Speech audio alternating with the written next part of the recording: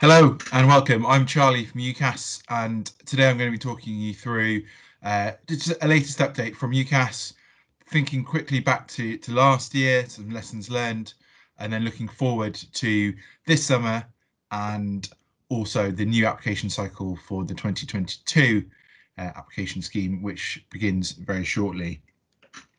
First of all, just wanted to say apologies about the technical difficulties yesterday. I know a few of us had issues, so apologies this isn't coming live.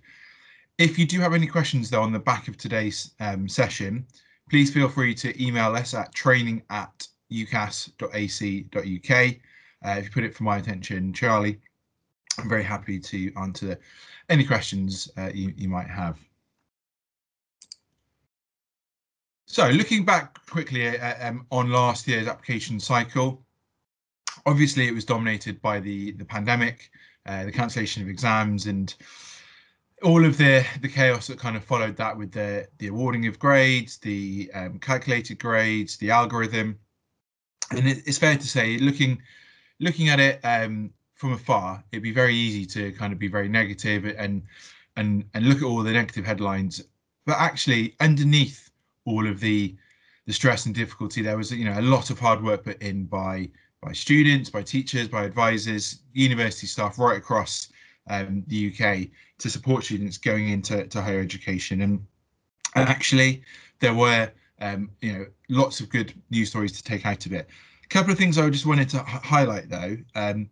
89% of students who had their grades changed as a result of the algorithm and then going back to teacher assessed grades. 89% of those students still ended up getting placed at either their firm choice of university or a comparable choice. The other thing to note is the deferral rate. So there was real fears and concerns that students applying in 2020 would want to defer their place at university for a year, which would then potentially lead on to increased competition for the 2021 cohort. The deferral rate in 2020 was only 5.7, which is relatively sort of flat in terms of change from the previous year. So in 2019, it was 5.14. So actually, worries around high deferral rates didn't materialise. Obviously, the pandemic is still going ahead, and we're still in the midst of it, and the issues. There are still lots of issues around, but I would like to kind of really focus on the positives from last year and what was a really challenging year for so many reasons. There's lots of good news stories to take out of it. So we saw record numbers of students placed in terms of proportion at university in the UK last year through UCAS.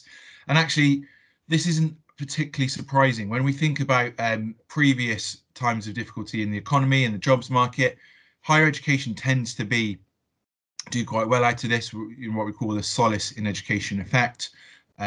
We've seen an increase in mature students going applying successfully to university. And what this means to you guys as teachers and advisors is when you're supporting your students now for 2021 and probably for the next year, if not 2 or 3, is that your students who are applying directly from school or from college need to understand that, particularly for the really selective and competitive courses, they could be competing for a place alongside a mature applicant. So if you've got a student maybe applying for a nursing course, they need to, understand that the competition levels are high. So not only do obviously their grades need to be in the right place, but interview, they need to make sure that they are performing well. They're, articulating clearly their reasons, their motivations for wanting to study the course or courses they're applying for. In terms of 18-year-olds applying to university last year, we saw a record proportion. As I said, it was 37% of UK 18-year-olds were placed in through UCAS last year, which I think is really encouraging. I mentioned briefly nursing as well. We've seen, as a result of the pandemic, what some people are labelling the Chris Whitty effect, an increase in students applying for nursing and medical related courses. I'll go on to a few details for this year's cycle in a moment, but thinking back to the first UK lockdown last March, we saw an increase between March of 2020 and June 2020, an increase in applications to nursing of 63% on the same period last year, which it is really positive story to take away. In terms of courses and by popularity, business and management related courses still are the most popular courses students are applying for. We can see there subjects allied to medicine, which includes nursing, remain highly popular. In terms of courses which are less popular, we are seeing language courses really struggling to recruit students in kind of volumes that they perhaps did sort of 10, 15 years ago, which is something to bear in mind.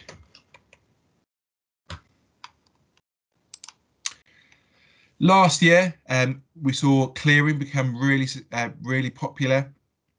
And again, this isn't a huge surprise, but what we did see last year was that during clearing, because of the uncertainty around grades and the sort of recalculated grades, we saw clearing activity lasted much longer than the kind of typical period around results day in mid-August. We actually saw right up until the end of August into September, we saw students being placed in clearing, applying successfully through clearing. Last year as well, we saw the introduction of Clearing Plus. Clearing Plus allowed students who were in clearing to be matched with vacancies in clearing using an algorithm. I know the algorithm isn't always hugely popular amongst teachers, but this was a positive algorithm, and we saw nearly 30,000 students placed via Clearing Plus last summer. Clearing Plus is here again in 2021, and details around improvements to Clearing Plus will be released in the coming weeks and months. If you are interested in finding out more about information around applications to university, students, sort of trends we've seen in applications, then all of our data is freely available to you via our website, ucas.com. And there's an interactive dashboard in which you can go and you can manipulate data. You can see data from individual regions in the UK. You can read analysis, and you can really kind of look under the grill and find out lots of information which might help you supporting students applying to university over the coming weeks and months. We saw last year a record number of students from the most disadvantaged group placed at the university. And although this is really encouraging statistic, and it's clear that widening participation efforts across the UK are really starting to pay dividends, there is still a very clear and distinct gap between the most advantaged and the most disadvantaged in terms of participation in higher education. And we did some analysis which showed that the annual admission of 70 more of the most disadvantaged English 18-year-olds to each higher tariff university could all but eliminate the equality gap by 2030. So 70 more students admitted to university each cycle would narrow the equality gap by the end of the decade, which I know is one of those statistics that sounds great, but actually in practice there's a lot more things to think about it. But based on current rates of progress, the equality gap isn't going to be eliminated until 2352, so another 332 years in the future. And the reason this is so important, obviously, we're trying to encourage equal access to higher education for everybody, but over the next 5 to 10 years, the number of 18-year-olds in the UK population is set to grow really, really quickly. And as the kind of competition for places increases, it's really important that the most disadvantaged students are still having fair opportunity and access to higher education. And as a result of this, and I'll talk about this briefly later on, the government is currently undertaking a review into higher education admissions, evaluating the possibility of introducing post-qualification admissions. So moving on to the current 2021 application cycle, the first UCAS deadline is the 15th of October deadline. We saw record numbers of students applying for these courses by the 15th of October. Again, this is there's lots of different reasons for this. We're seeing increased aspiration across demographics, which is really good, really encouraging, really positive. We're also seeing there are more places at medical schools available for students to apply to. And we're also seeing, as I said, increased aspiration across students. We're also seeing an increased number of international students applying for these highly selective and competitive courses. Moving on then to the 29th of January application deadline last year. The deadline for January, as I'm sure you're aware, was moved by 2 weeks as a result of the lockdown, which started in the beginning of January. But we saw, really positive statistics at this application deadline. I think it's worthwhile stating before I go into the statistics that if you are supporting students who are still thinking about applying to university this year, so 2021, they are still able to apply to university in 2021 up until the 30th of June with 5 choices on their application. If they are going to apply late though, we always recommend that before they do apply, they check with their university or college before application to ensure they're happy to accept late application. So these statistics, as I said, quite positive. We saw that for the first time, more than 2/5 of young people applied by the deadline, which is really encouraging, and just really demonstrates that appetite for higher education across the UK still remains high, despite all of the kind of mixed and negative headlines that have been seen over the last kind of weeks and months. Questions now, particularly sort of in sort of politics around higher education. There has been for years an ambition to get entry rates up to kind of 50% of population. Questions now have started to appear around whether higher education is right for 50% as a target, whether alternative options such as apprenticeships are more desirable as well. In terms of mature applicants, we are seeing quite a significant increase. Part of that is attributed to the higher employment rates we're seeing as a result of the pandemic. And by mature applicants, we are saying anyone who's over the age of 21. We're seeing significant drops in terms of EU applications, and this is in no small part down to kind of Brexit fears around that. But we are seeing international applications outside of the EU still growing year on year. We're seeing applications from China and India especially really sort of increasing rapidly. Again, this is just highlighting that students applying from the UK need to understand that for the highly selective and competitive courses, they need to make sure their applications are as strong as possible before they apply. And if they are invited to interview, again, their interview performance needs to be really solid and strong to give them the best chance of competing in a really competitive market. I wanted to briefly talk about, and I'm not going to sort of dwell on this too much, but we did a report, some analysis on students over the last 12 months, and we did a whole range of questions around a variety of different topics. But one of the things that we kind of focused on, I think it's worthwhile highlighting to teachers and advisors, is student spending. So we know that when students are applying to university, they will spend a lot of time researching their options. They'll spend a lot of time maybe planning their personal statement. They'll spend a lot of time thinking about where they want to study. But also what we find, what this report has highlighted, is that students are going into university slightly naive around the kind of their spending and the way that they are kind of using the funds that they get given. So we interviewed over sort of 20,000 students, and one of their themes was around finance and budgeting and part-time jobs. And that we did an analysis which showed that lots and lots of students really regretted at the end of their first term of university not investing money in a laptop, a printer, and course materials and books. Now, speaking to this audience, is probably fair to say that you guys would hopefully encourage students to do this, but I think it's worthwhile just having conversations with students around what they do in terms of preparation for university outside the kind of the course and the accommodation. Actually, the wider kind of budgeting and planning plays an important role and can have a big impact on success and enjoyment of university. So looking forward then to well, just going over the next couple of months. Over the last 12 months, UCAS has really increased our engagement with students, with teachers and advisors in a digital format. So we hopefully you've seen some of our Facebook Live sessions that we started to run. We're running these, usually they're on a Thursday afternoon, and they're either for students or for teachers and advisors. We've done Facebook Lives around choice, around writing personal statements, around replying to offers.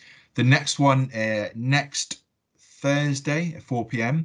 is around the accommodation. And we're also doing a series of sessions on through the UCAS Hub, live events which allow students to ask questions, not only to UCAS, but also to universities and other industry experts to support students in their decision-making process.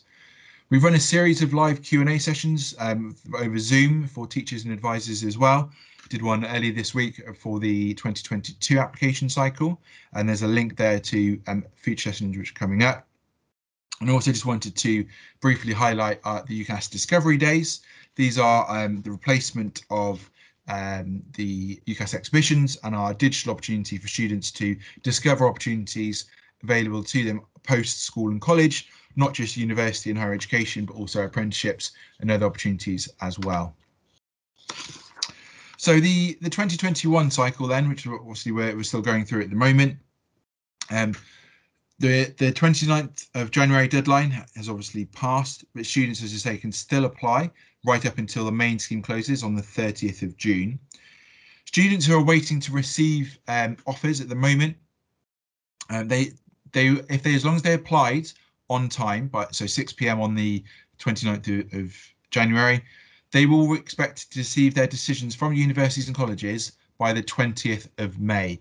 If they haven't received decisions by the 20th of May, we will reject those applications by default at midnight on the 20th of May. Students then have until the 10th of June in which to make their replies to offers. These dates are have all been pushed back two weeks in response, and as a kind of knock-on effect of the January deadline being pushed back. Looking forward to the summer, as I'm sure you're aware, results day, so A-level results day, main vocational qualifications, BTEC qualifications, Scottish qualifications are all being released on Tuesday, the 10th of August. Now, at the moment, we are still waiting details around exactly how results are going to be released, how results are going to be processed across from us to universities. And as soon as details are announced, we will be communicating this out as clearly as possible. So, but the Tuesday, the 10th of August is the kind of the date by which the vast majority of students will find out not only their results, but also whether they've been confirmed at university or not.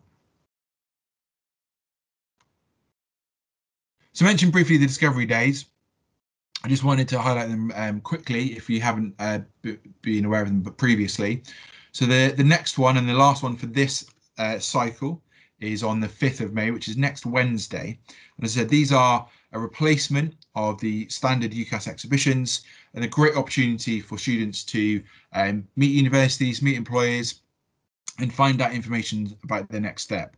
Next week, we've got Dr. Alex from Love Island doing a talk on student mental health and wellbeing. We've also got other guest presenters and speakers to helping students to make their decisions. So these Discovery Days are aimed at your lower 6th or your year 12 students, but they are available for anyone to register for them. They are live on the 5th of May. They're also then, or the sessions are then available on demand for 30 days after the 5th of May. And then the next series, so for the next cohort of students coming through, begin in June, and more information will be processed and sent out in due course via the advisor newsletter.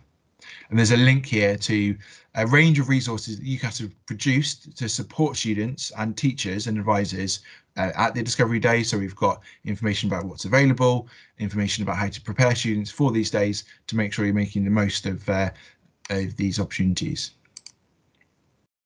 As well as the Discovery Days, there are lots of universities still doing virtual open days. I know some are beginning to do in-person open days where appropriate and where possible, in kind of accordance with the kind of latest guidelines. But lots and lots of virtual events are available, and you can search these via ucas.com. Not just events, but we've seen lots of universities provide kind of sample lectures and seminars, and trying to give students an opportunity to sample university life, albeit in a kind of digital environment. We know a big part of decision making for students is usually the opportunity to go and visit a university town or city. And in the pandemic, it's not been possible for lots of people to do that. So I would recommend students who are unsure about where they're going to go and study and live to check out the UCAS City Guides, which are a great way to find out a little bit more about the university town or city. I did just want to mention briefly the change of reference guidance, which was released this year. The reference guidance for the 2022 cycle is yet to be finalised, but we will be communicating this out as soon as possible. But what we decided in November is, due to kind of the ongoing disruption because of the pandemic, to sort of simplify the reference process for the majority of students. So what we're saying here is you can see on the screen, is that contextual information about COVID and your COVID response is still really important. But what you can do to simplify the process, to simplify and save your own time, is you can just focus on the context. What you can do, and is optional, is you can provide less information about the individual student, as it says there. So you don't have to go into the in-depth way of analysing a student and providing a reference that you might have done previously. Now, if you've done references for this 2021 cycle in the old style, absolutely not a problem at all, but it's just there as an alternative way to complete references in what is a really kind of stressful and unusual time. At the moment, this guidance is only for the 2021 entry, and we are yet to finalise, as I said, the 2022 guidance. But it's important to state that applicants are not going to be disadvantaged by whichever format or approach you decide to take. Universities and colleges know full well that this, is an option. What we have said, and what universities have said, is they may, if needed, contact a referee directly if they require further information, but it won't have any impact on any decision made on a student or an individual. So the 2022 cycle is fast approaching. So it's actually starting next week, or opens next week, and I'll go into that in a bit more detail in a moment. For the 2022 application cycle, we are releasing and changing the application form for students. Now, I'm going to go through that in a bit more detail in a moment. It's not changing, this is really, really important to say, fundamentally what we're requiring of students. Students will still have to write a personal statement. They will still only be able to apply to a maximum of 5 choices. What we're doing is modernising and simplifying the approach for students when applying through UCAS. We are changing slightly the application fee, so it's raising to £26.50 for multiple choices, or it's going up and £22 for an individual choice. If you want to see a demo of the new changes for 2022, there's a link there, which I provided for you to go and have a look. So the key dates for your diary: next Tuesday, the 4th of May, the UCAS search tool opens, with course information being displayed for 2022 courses. So at the moment, universities and colleges are working very busily in the background to update all of their course information, so that your students, when they go on to search next week, will be able to view information about 2022 courses. A week later, on Tuesday, the 11th of May, your 2022 advisor portal will become available. Now, for this, we are carrying over from last year your groups, your permissions, and your setup in your advisor portal. If you don't want to carry this over, what you'll need to do is you need to go in and need to amend it and edit it. But it's there, designed, ready for you to go and review before students have access to the 2022 application from the 18th of May.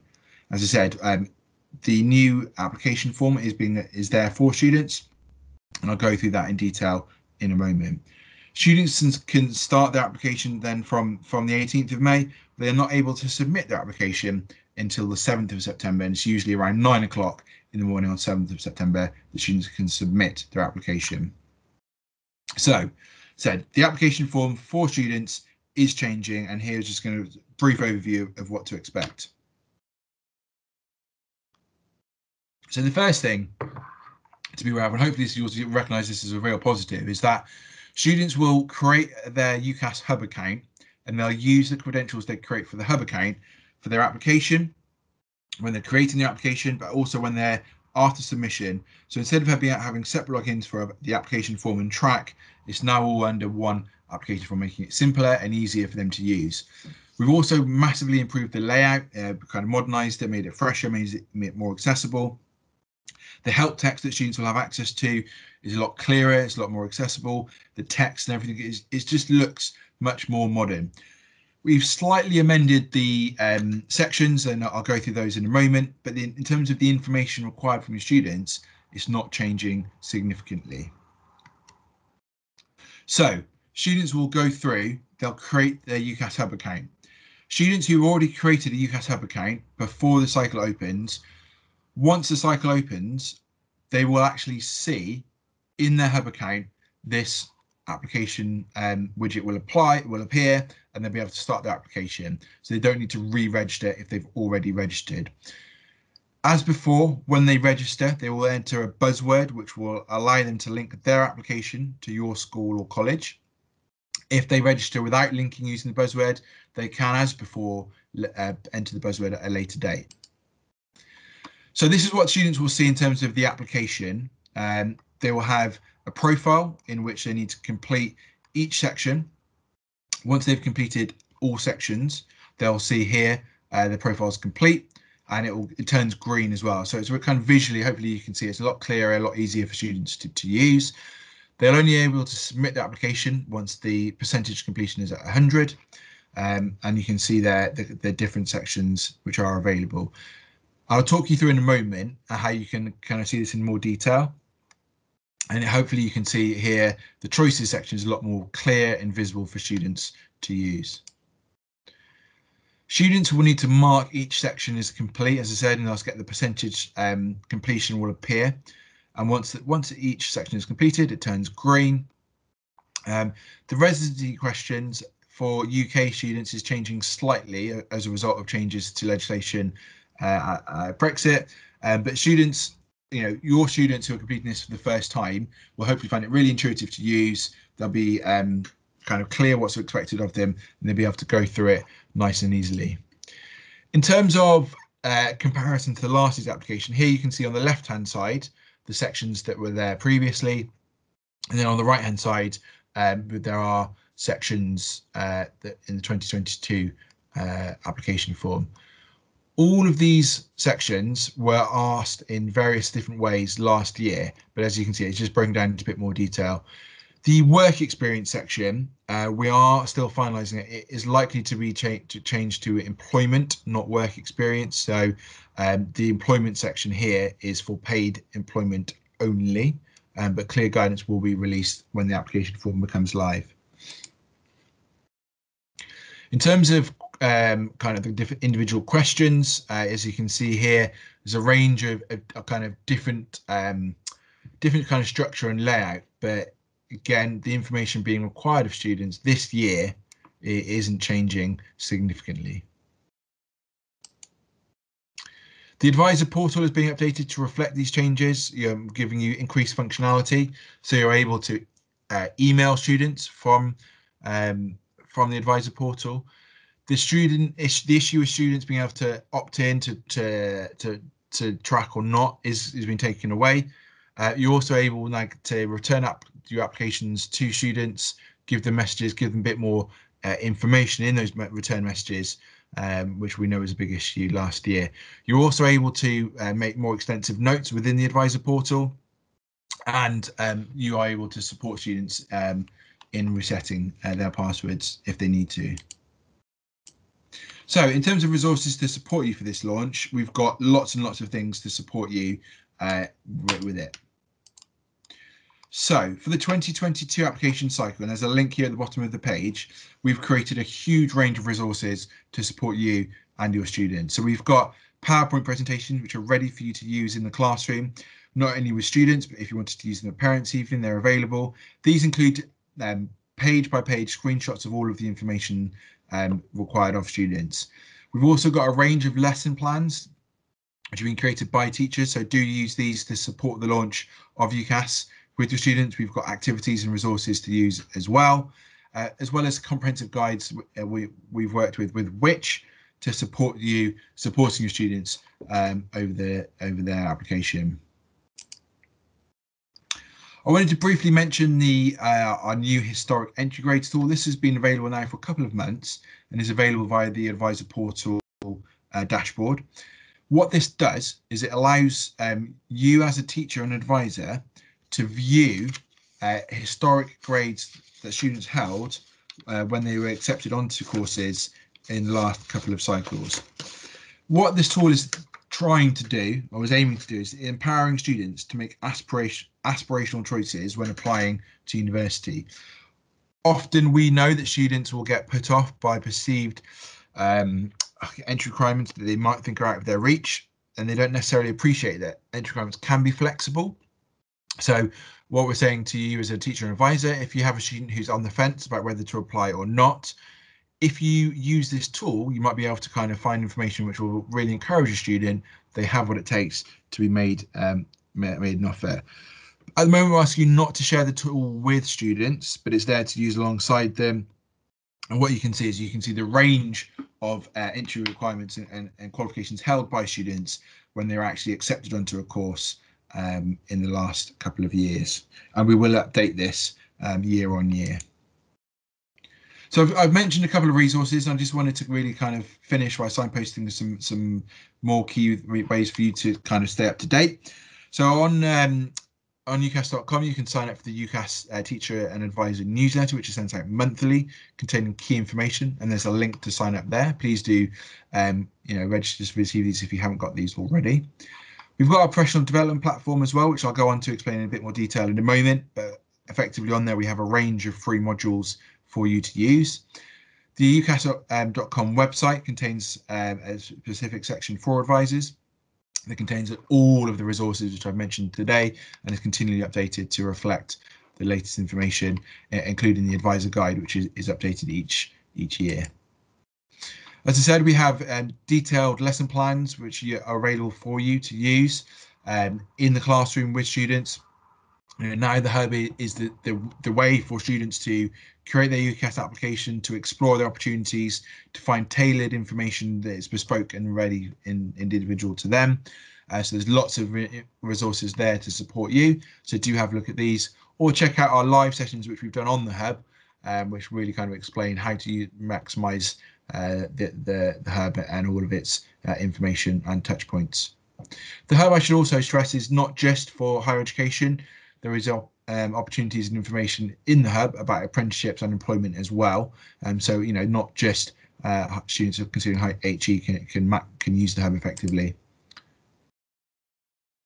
I want to briefly mention, and I know there's lots going on at the moment. You may or may not be aware that at the moment the Department for Education is undertaking a consultation exploring the possibility of changing the higher education's admissions process to a post-qualifications system. In terms of what that means, there are various different models being explored, and at the moment what the Department for Education is asking is if people have any really strong views about reform, about changing the system, then they should complete the form. There's a link to it there by the 13th of May. UCAS, as you would expect, is highly involved with these discussions. We have put through our own arguments, and there's a link to our stance there at the top of the page. It's not for me to kind of sit here and provide an opinion, but if you do have any kind of strong feelings either way about post-qualifications admissions, then I would really encourage you to kind of get involved and input your thoughts to the Department for Education. One thing I did want to briefly mention, and it's just a small thing, but it's just to make you aware, we have increased the data security on our platform. So when you are signing into UCAS.com now, you may sometimes be asked to provide a secondary bit of information outside of your password. This will be usually a code which will be emailed to your registered UCAS email address. This is just an added layer of security. We've seen an increased number of data breaches across the higher education sector, particularly over the last sort of 2 to 3 months. So we're just making sure that our systems are secure as possible. So if you do get asked to provide extra information, it is genuine. It has come from us. I mentioned our professional development platform is available for free at pdp.ucas.com. We have a range of resources on the platform, including e-modules on all things UCAS, and we will be soon to launch the new module to support the 2022 cycle. But there's lots of information there for you to get stuck into if you would like to. Thank you very much for listening. I appreciate there's a lot of information I've sort of given you today. So if you do have any questions, please do get in contact with our schools team. Number and email address is there. Do get in contact with myself or any of my team at the training email address. And if you don't do so already and you're on social media, I would recommend that you follow us on Facebook and Twitter. So we're doing a lot of engagement on these platforms over the last year or so, and lots of information is available there. I would also ask you to, if you have a spare couple of moments, just to evaluate today's session. I appreciate that you're really busy, but any feedback you could provide us would be really, really appreciated. We are still adapting and learning to provide training digitally, and any feedback will be greatly, greatly appreciated. As I said, apologies again for the technical issues yesterday. I'm sure you all understand it's not ideal working remotely, but it is what it is. Please do reach out if you have any questions to myself. I'm Charlie at UCAS, training@ucas.ac.uk. Be very happy to help you in any way that I can. Thank you very much for listening. I hope you found the session useful, and I look forward to seeing you again sometime soon. Thank you.